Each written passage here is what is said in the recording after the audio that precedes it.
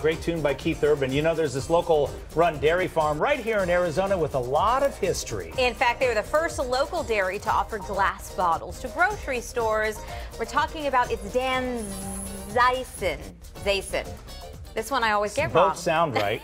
Let's check in with Jaime. She's there. She's going to be able to tell us, and she's also going to be able to tell us how they make all that delicious milk. Let's practice it together. I need it. Danzeisen. Danzeisen. Yes. I was wrong 3 times. Guys, is there anything behind me? Yeah. I've been learning to communicate. This one right here. Moo.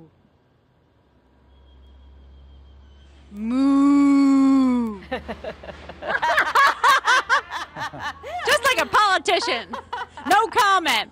Well, let's introduce you to Kevin Danzeisen. He is the general manager here and a 3rd generation with the family because this family business started way back in the 1950s. Tell me a little bit about this. So yeah, my grandpa moved here from California in the late 50s, rented a dairy up in Glendale for 10 years, and in the late 60s built this facility, which we still operate today. So you'd come out here, you said you'd kind of squish around here looking for what?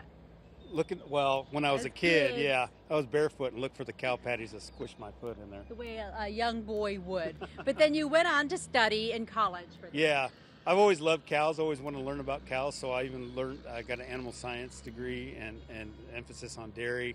And I always wanted to know more and more about cows, and I get to do what I always loved to do. So tell me about what happens here on this dairy farm. How many cows do you have? What's the process like every day?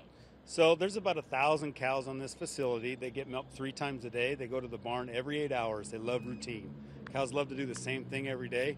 If we don't get them in the barn within that 8 hours, they're at the gate just ready to go. Oh, really? And we feed them 2 times a day, and yeah, everything needs to be on a routine. And they also wear a Fitbit of sorts. Tell me about that. Yeah, we have a pedometer on each cow, and that way we can keep track of every step that they take.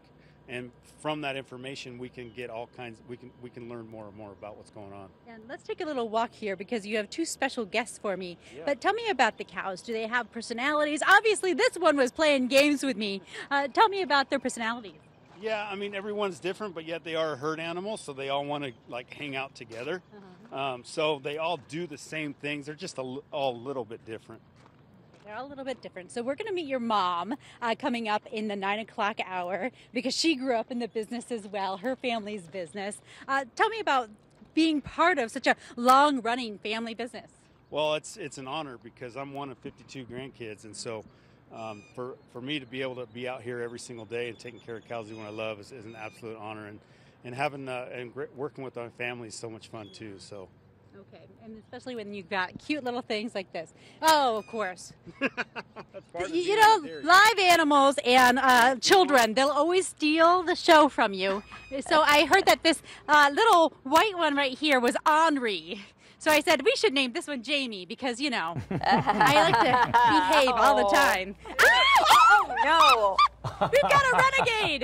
We've got a renegade. So we were going to kindly feed them. But obviously, there's a cow on the loose in Levine. Cow on the loose in Levine. Quick, I told you fly the chopper.